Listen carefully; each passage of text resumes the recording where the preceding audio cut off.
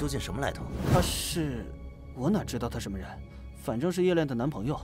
异能者的事，还是别说了，否则林默不会放过我的。总之，身手不错。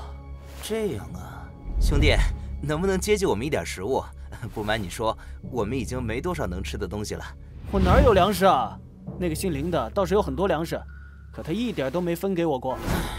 看来你也不好过呀。不知道你们会在这里待多久？我哪清楚？不过我看天色也不早了，应该会待一晚吧。原来如此。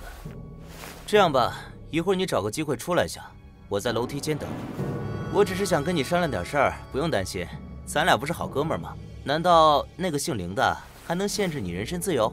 行吧，我走了，再见。那么大的背包，还有3把好武器。哼，怎么样？他们真的是从红灯区过来的。他们有吃的吗？我们不能留在这里等死，去求他们带我们离开这里吧。吵什么？他说的没错呀，每次出去找食物都是死的就剩了你一个人回来，我们还不想死，去求求他们吧。什么？你想说是我丢下了他们，把他们害死了？你们吃着我拿命换回来的东西，还敢这么跟我说话？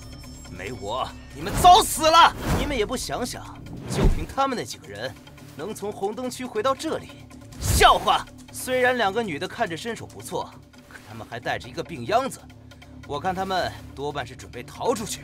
那他们为什么要撒谎呢？为什么？就是为了吓住你们。他带的那么大的背包里得有多少东西？还有那些刀，那可都是好东西。你们看看我们现在用的什么？棒球棍、拖把、游戏机。现在已经下午了，他们又带着个病秧子，估计今晚是不可能离开的。你不会是想……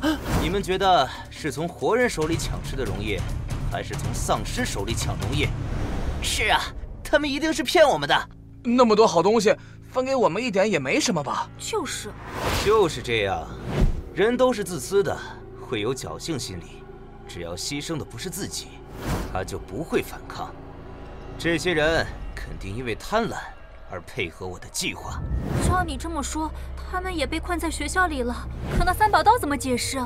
学校是不允许携带管制刀具的吧？有道理啊。也对啊，到底怎么回事？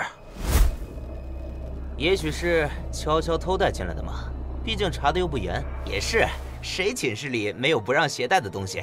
要是放他们走了，我们真会饿死在这儿。说不定他们愿意给我们粮食呢。这群家伙真没胆，那3个人的武器都不简单，如果他们怂了，可就不好办了。看来必须耍点手段了。许才，你干什么？哼，都紧张什么？我知道你们都没有跟人动过手，我们应该提前练习一下胆气，对吧？不如就让他来给大家做战前鼓舞。不要！没胆子的就站在一边看着，有胆的来。罗老师，你呢？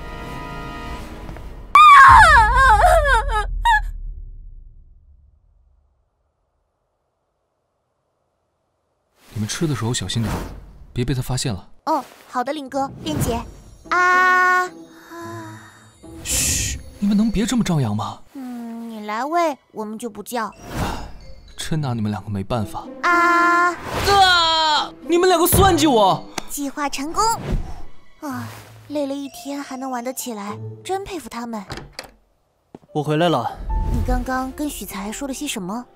没说什么，他就问我点私事儿，这你也要管？我知道你心里不平衡，但是我们毕竟处于弱势，你做事别太出格。别说了行不行？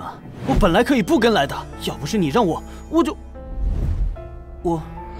对不起，我没资格说这些话。如果不是你教我磨刀棍，我早晚会死在红灯区。不好意思，我累了。士兵，在红灯区，如果不是及时遇到林默他们，我们最多还能撑1个星期。所以记着，别做出格的事。不公平，凭什么他有异能我没有？林默。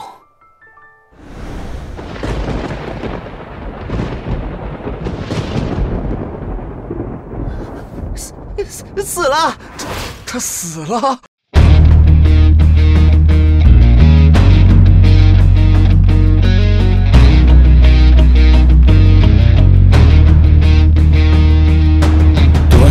人在苟且沦丧，不期盼身价。推倒时效与信仰，欲望把良知冻僵。我终于背上行囊，穿过这空巷，听见命运发出声响。破碎乌托邦，谁说世界会有光？终要有一天，激起混沌的过往，守护在你身旁，追寻来时方向，就不会害怕黑夜多漫长。